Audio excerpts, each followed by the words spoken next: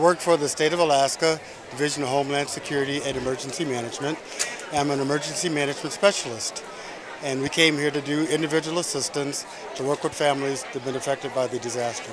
We're here to assist the state of California in any needs that they have to supplement the duties of their employees of their emergency management agency.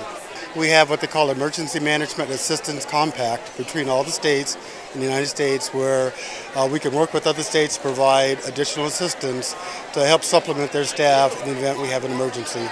We'll work with coordinating events with FEMA, work with the applicants, and whether it be individual families or cities or other agencies that have been affected by the disaster.